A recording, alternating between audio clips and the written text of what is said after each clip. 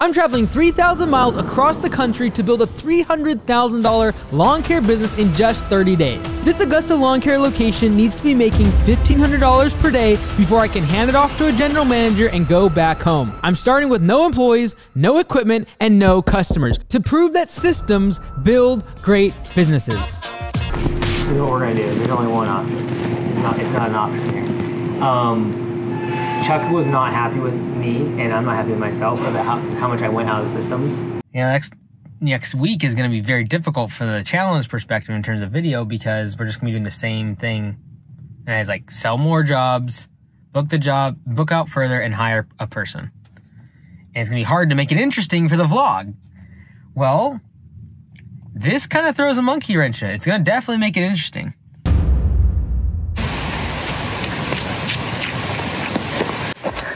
Today is day 23. It might as well be day 1 because this rain is killing us. Customers are canceling their projects because we are getting nothing but rain this entire week. Today's game plan had to change because this rain. I'm probably gonna spend a lot of the day training with Terrence. I'm also gonna be training the newest member of Command Center, which is a robot. And now we really gotta debate whether or not we need to delay hiring someone simply due to the fact that all these jobs are getting moved off or canceled. Like, we just had a customer cancel their mulch installation because of the rain. Yesterday we had a customer cancel their property cleanup because of the rain. So that one we pushed off to next week, but like the mulch one they canceled. I just don't understand. Like in the Pacific Northwest, it rains so much that like rain is just part of our life. And so if I have a project on the schedule, I might move it to the next day. But I'm not gonna cancel my project. This is really throwing a monkey wrench in. We got one more week to get to 1,500, but we're stalling out around 1,000. Hi, so I'm calling in regards to your parking space. The guy beside you is relating, he has trouble sometimes reparking his box truck. So if you can, just kind of leave, make sure you're all the way in your parking space when you leave it. Okay. All right, thank you so much. All right, thank you, bye-bye. Okay, so that's a little bit alarming because we are going to try to cancel our second slot for the storage that we just purchased the other day, because we thought that we could just get the ramp rack and then the trailer in one single spot. So the bottom line is we're not sticking out any further than everyone else on that line, so we'll see how that goes. Okay, Mike, I'm just finishing up. I had to leave my phone in the truck because it was raining and it already said it had moisture in it, so I wanted to make sure I didn't lose my phone in the rain. Just finishing up with Mr. Garrett Lucas over here. I got a couple things on my mind I need to dump because that was a lot of debris that I picked up from his house. I got nothing but leaves on the back of this truck because I was leaving the thing open for mulch. This guy also sold this guy on the mulch job. Yep. I was like, no, you're not getting away. He was happy with the property cleanup. And after I came and showed him everything for the property cleanup, I said, man, you might as well go ahead and let us install that mulch. You're basically getting free labor because by the time you buy the mulch, you're going to be paying what you're going to be paying just for the mulch. What you'll be paying for the mulch and for us to do it. So he's on. We got to get him rescheduled to come back and do the mulch. But he doesn't want mowing, and I think we have him scheduled for mowing tomorrow. I'll let Command Center know all of this stuff though. Okay, awesome job. I appreciate it. Yeah, just let Command Center know, because I did see him on the schedule for mowing tomorrow, and then we can get the mowing on scheduled for probably next Tuesday. So great work. Let's just plan, because if you still gotta get food, drop everything off and go to the dump, let's just call it a day, and then you can head up and just chat with Chuck. Nice job, Terrence. Upsold $3.99 for some mulch. Good stuff. Okay, so if you haven't heard me talk about before, we are working on an AI robot to basically answer after-hour phone calls for Command Center. We're already open like 70 to 80 hours a week, but there's still plenty of time at night, on the weekends, like Sunday, for example, that someone could call and we potentially miss a lead because we don't answer the phone. So the goal is to create an AI robot that can answer the phone, take all the information, get everything that is required on the phone so the customer stops calling the next provider and we actually get the lead. So we are training a robot to do this. It's costed hundreds of thousands of dollars to build this technology. It's only going to get better. It's generative AI, which means it learns from itself. And so we are in the very early testing stages. We haven't even implemented it across Augusta Lawn Care yet. Today is actually the first day where I'm using the product hands-on. Augusta Lawn Care, what can I do for you today? Hi, I was just looking for a mowing quote. Can you give me one of those? Sure, I'll just need to get some information from you first, and then we'll get a quote over to you within the next couple days. Does that sound okay? Sounds good. Perfect. First, can I get your full name, please? Yeah, it's Mike Andes. Okay, can you spell your last name for me, please? Yeah, it's Andes. Got it. We'll also need a number to send a text to. Is the one you're calling from okay? Yep, that works. Okay, I'm gonna need to take your address as well. Can you tell me your zip code? Yeah, it's 98.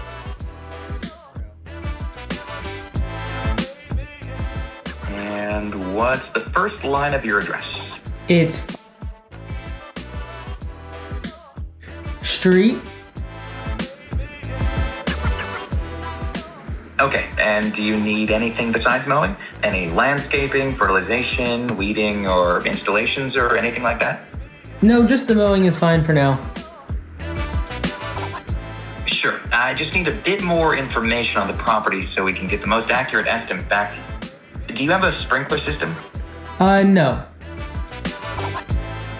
Okay, and any pets with access to the lawn? Yes, my dog. And do you have a backyard gate? Yes. Perfect. Anything else you think we need to be aware of? I did put some grass seed in the backyard last week, but other than that, that's fine. Okay. Amazing. That's all we need for now then. I'll send that text over to you in just a minute, and then someone will be in touch with an estimate in the next couple days. Awesome. Anything else I can do for you? That's it. Thank you so much. You have a good day. Okay. Thanks for calling Augusta Lawn Care, and have a great day. Bye now. Not bad for our first one. Again, the big thing that I'm looking for there is that we need to improve right there is, number one, the amount of time it takes for it to process information. It's just pausing there a little bit too long for it to seem natural. The second thing, but that also kind of depends on internet and the latency there. The second thing though is it needs to be more casual. So it gets better, you saw in that call, it got better towards the end, like saying ums and drawing out some words. That's really, really good to make it seem even more realistic. At the beginning, it seemed a little bit more robotic in terms of the way it was talking. And so we'll add a little bit more background noise, some ums and ahs, just to make it seem more and more realistic. So I'm gonna go ahead and make a few calls. There's 60 different scenarios I'm testing today, including like all sorts of crazy things. Like this is the actual document I'm going through in terms of all the different scenarios, like if they ask for an invoice, if they ask about careers and getting hired, if they have a complaint, what if one of our franchisees calls in?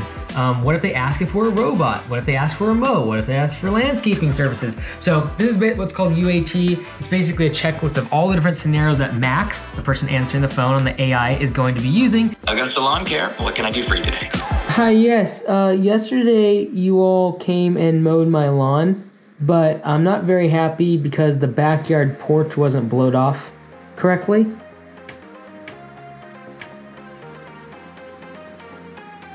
Sure, I'll just need to get some information from you first, and then we'll get a quote over to you within the next couple days. Does that sound okay?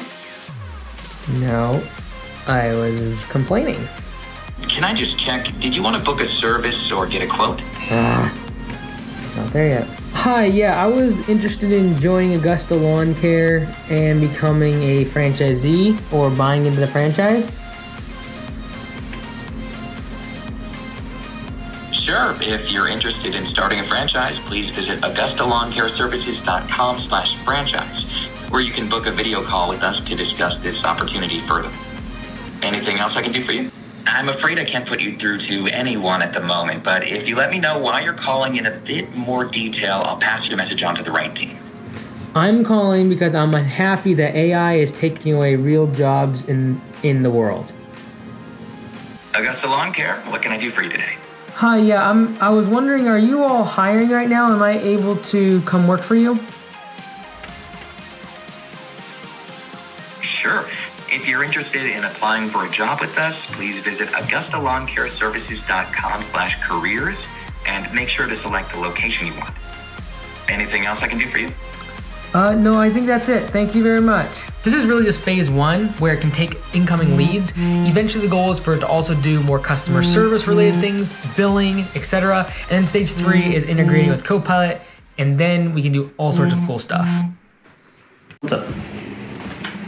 Terrence just got in a wreck.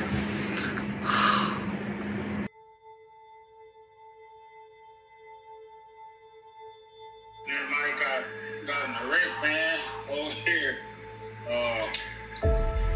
Trying to find trying to get to my apartment complex.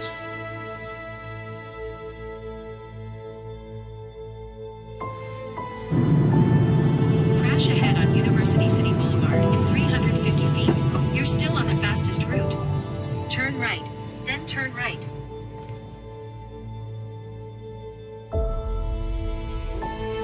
Did everything clear out then? All the cops and everything? Yeah, like, They have in this corner right here? yeah, I was coming the same way. I guess y'all would have came off 485 on. Yeah. And like I guess this the light that I ran, and the girls coming from that way.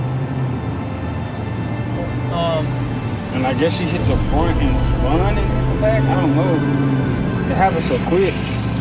Everyone was like okay after like walking out. So. Yeah, everybody walked out. The officer had to let me out because I couldn't open the door. Oh, is the door jammed? Yeah, it was jammed. He got it unjammed. Should open it.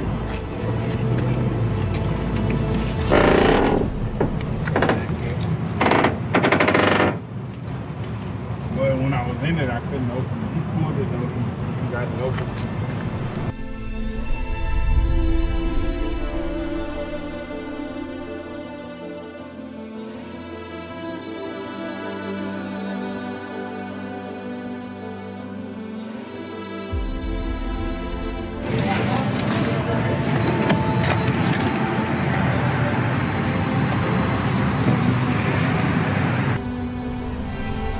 So it's P2. There's not, so it's not the one with the ramp rack, but it's definitely undrivable right now. It might be repairable. I know, dude. I know, dude. And then it like even like the back of my head too. It's like, okay, like put the challenge aside. Is this a matter of I just finish the projects that are on the schedule and then we just basically leave it? Like, is it even worth us getting, because like you gotta have a second truck to make it profitable, a location essentially. So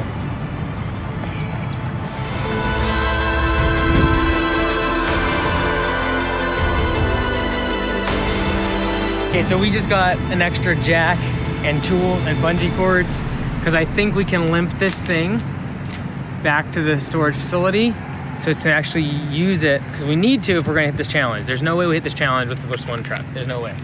Like Connor brought it to me a couple weeks ago, like, hey, this guy's really good. I think he could be a good GM in the future. Like, I want to work with him as a co-worker. So, like, I've already been watching it. Connor's kind of been pushing in that direction to learn and grow and do all of that. So, like, Connor knows that, like, he may lose him at some point. Okay, so this is what we're gonna do. There's only one option. It's not an option here. Chuck was not happy with me, and I'm not happy with myself about how much I went out of the systems. I knew that was bad. So the only option is this, and that is for you to become the GM of Concord, which is here.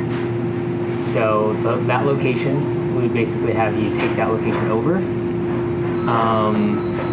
That way it's closer to your apartment. And it so happened that 5 minutes after this happened, the Concord GM gave his notice. Okay, AAA should be here in a second. They will change out the tire for us, and then if we can't drive, then they'll tow us. Okay. All right. So I called them. I'm like, the only thing I need is an ETA. Yeah. They're like, we can get the 805. Okay. So let's go. That's awesome. 4 minutes. Yeah, 4 minutes. All right. okay, so this is the deal. It's crazy. we have one location that has been underperforming out of the 5 up here in the north side. And that general manager, 5 minutes after I called Chuck, gave his 2 weeks notice. It so happens that the location that we are currently sitting in, well, not sitting in, where the accident happens, inside of that territory of Concord. So, what we are going to do, this is not like an optional thing for Terrence, this is a matter, this is how it's going to roll. He will become the general manager at the Concord location, and another team member that is a frontline mowing team member has been crushing on the field and has been in line to be a general manager. He lives down in South Park, and he's gonna be the general manager. So literally right now, Chuck is calling him, making sure he's good with it. They've already been talking about it in the past, and seeing if literally tonight I can call him, make him the GM for the South Park location where he lives, and make Terrence the GM of the Concord location where he's actually, his apartment is literally in Concord. So let's see if this works. Not ideal. I'm not thrilled about the fact that the insurance is gonna go through the roof on our policies. I'm not thrilled by the fact that currently we have children en route to the hospital to get checked out and make sure they're okay. So let's hope that's good first. But this could become a good thing in the long run. Could be. We'll see what happens.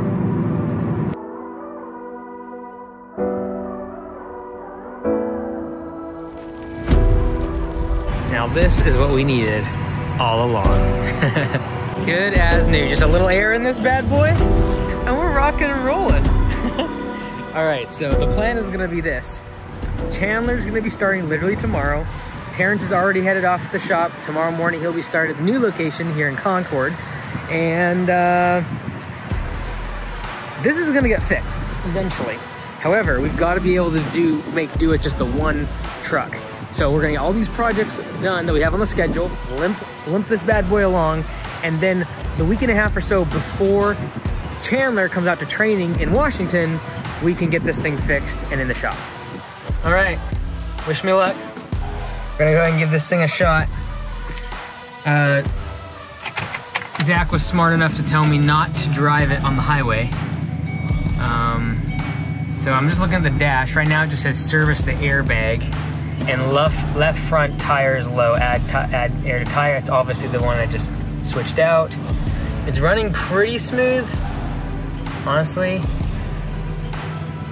Just feeling it out. It's a little rough, something seems a little bit off.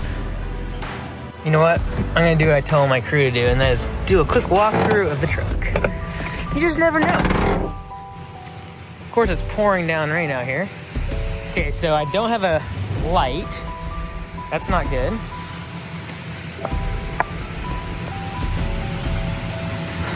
All right. Yeah, pouring down rain, mercy goodness. This is fun stuff. Okay, so then our first problem, when I turn the tire, it's hitting something. It's hitting something. Oh, it's hitting right here. I turn the wheel and yeah, sure enough, it hits. I think this tire's the wrong size. Or this got smashed in a little bit, but not really.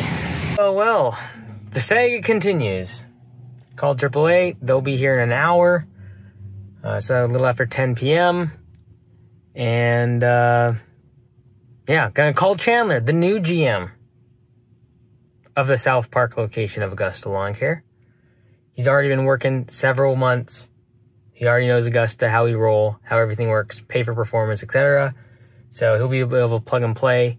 I think having Terrence in the environment of the 3 other locations right next to each other and they work out of the same shop space, that will be also helpful for him. So AAA got delayed another hour.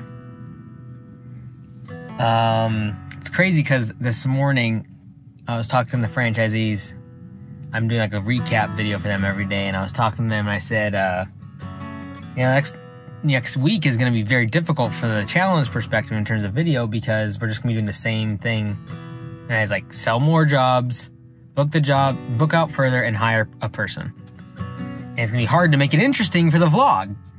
Well, this kind of throws a monkey wrench in it. It's going to definitely make it interesting. whether or not we hit it, now it just comes down to can we execute on the jobs. We have the jobs on the schedule. We have enough work. It's whether or not we can even do the work, because now I'm towing a truck. So I gotta get there first thing in the morning, and I looked at Firestone's auto care where we're taking this thing, and they don't have a slot available for like 3 days. So it's hope and pray that's just a tire to at least limp the thing along so we can use it for the next week. Then we can hit the challenge. Then we would be successful, but yeah, we'll see. We'll see if I even get to sleep tonight, because by the time I get picked up, transport, tow, I did talk to Chandler on the phone just now. He's gonna meet me tomorrow morning. And yeah. We're just rocking and rolling. What was it? 3 hours ago? 4 hours ago? 4 hours ago? Everything was on cruise control. Jobs were on the schedule. We basically knew we were gonna hit the challenge. We just knew it. We have the job on the schedule, it's booked. It just execute on the job, find one employee, we'll knock this out. If we don't find the employee, I'll jump in and just knock him out with Terrence.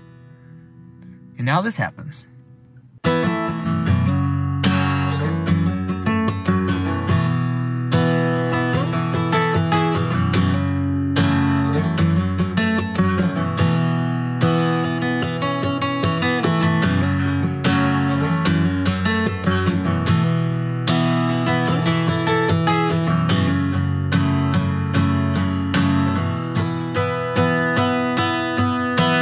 Awesome. Thank you. I appreciate it.